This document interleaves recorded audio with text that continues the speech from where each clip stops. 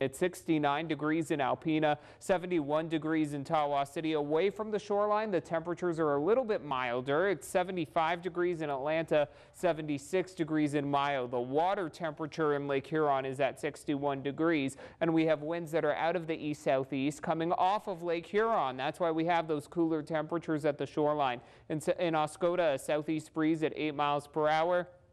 And in Mayo, light winds out of the southwest at 3 miles per hour. Near M72, so through Alpena and Oscoda counties and then points to the south, we're seeing a little bit more cloud cover. There are more gaps in between the clouds around Alpena, Presqu'Île, and Rogers City. Currently, it's mostly clear in Alpena with a temperature of 69 degrees. Winds out of the east-southeast at 13 miles per hour. And our dew points in the upper 50s, so that's feeling quite comfortable. Later in the week, the dew points are going to climb and it's going to feel much more humid. Our next storm system, it's a fairly weak and disorganized one, is currently centered near the Minnesota and Wisconsin border. It's going to be moving off to the east and spreading some showers into our area early in the day tomorrow. But you'll notice the clearing that's taking place over North Dakota and South Dakota, and that clearing is going to move in tomorrow later in the day. So for tonight, cloud cover is going to build in, and then we'll have some showers around during the pre-dawn, morning hours, and midday time frame on Wednesday.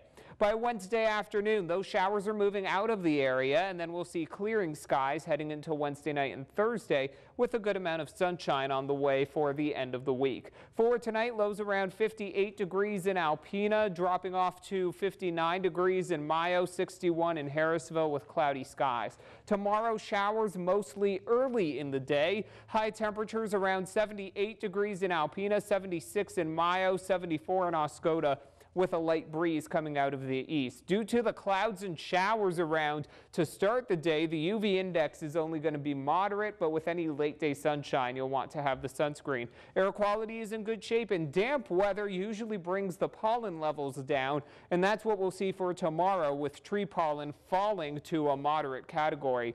A low of 58 degrees early Thursday, highs near 80 degrees for Thursday, and it is going to feel quite comfortable for Thursday and Friday. Low humidity around the area. The humidity will climb over the weekend, and by Sunday it's going to feel very sticky. Sunny skies, feeling comfortable on Friday with highs near 82 degrees. For Saturday, partly cloudy and getting hotter with highs around 90 degrees. For Sunday, it's a warm and muggy start. The low temperatures will be near 70 degrees. Highs around 90 on Sunday with a chance of scattered showers and thunderstorms.